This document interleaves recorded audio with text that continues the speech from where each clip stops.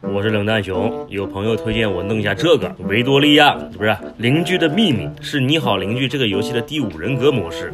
这不巧了吗？这2个游戏冷淡熊我都没玩过，目前还没有汉化版。稍等一下，我去把小学时候英语课代表找来。来了，这可以选角色。既然是一个逃生类型的游戏，以冷淡熊我个人练习逃生2年半的经验判断，我们应该选择一个黑人。在夜晚的话，我这个角色只要不张嘴，几乎就和隐形差不多。把衣服也换成深色的，怎么样？这就算人体战术迷彩布置完毕了，那就开始吧。我这一轮扮演的是儿童，这怎么玩呢？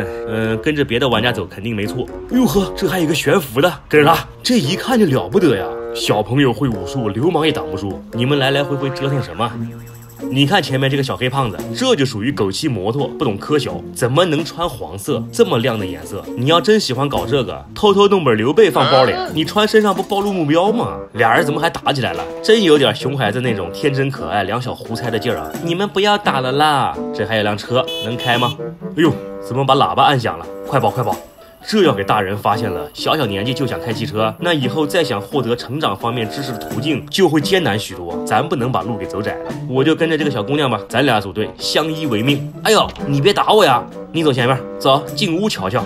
哎呦我去，那是邻居！快走快走！不行，我的小伙伴还在里面，我得做点什么。这游戏是要找什么道具吧？这有个篮球。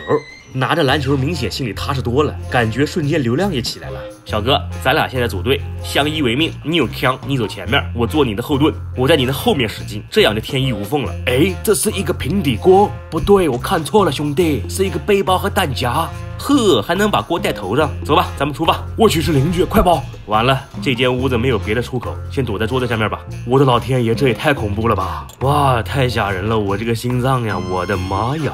我得拿点什么。这是什么？哦，是折凳。好折凳，折凳的奥妙之处，它可以藏在民居之中，随手可得，还可以坐着它来隐藏杀机，真不愧为7种武器之首。哈哈。赢了，邻居呢？抽了，我让你绿凳子进，绿凳子出，我打你丫苦胆；我绿凳子进，黄凳子出，我打你丫屎包。邻居呢？哪儿去了？哦妈呀！再开一局就洗裤子去。这游戏最终目的是什么呢？我上网看一下攻略。哦，是要找到几把钥匙，把大厅里的门打开。这回行了，知道该干什么了。主要上一局不知道要干什么，刚才结束的时候，居然有队友发消息骂我菜鸡，哼，我就纳了闷了。你不菜鸡，你能匹配到我？死情死景，冷淡熊我得吟诗一首。煮鸡燃鸡毛，鸡在釜中泣，本是同鸡声，唱跳何太急。嘿呦，找到一把红色钥匙。这游戏的玩法和第5人格是不是一样？我没玩过第5人格，玩过的观众老爷可以留言说一下。好，又找到一把蓝色的钥匙。自古红蓝出 CP， 我先去把2把锁给打开。